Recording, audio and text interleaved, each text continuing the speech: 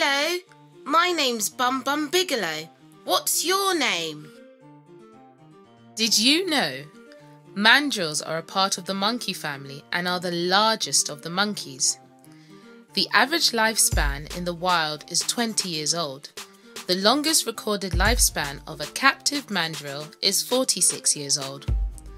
They are shy and reclusive primates that live only in the rainforest and can be found in southern Africa, Cameroon, Gabon, Guinea and Congo.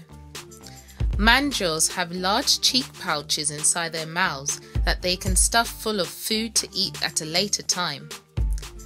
Mandrills communicate through scent marks, body language and vocalizations, deep grunts and high pitches. I bet you didn't know that.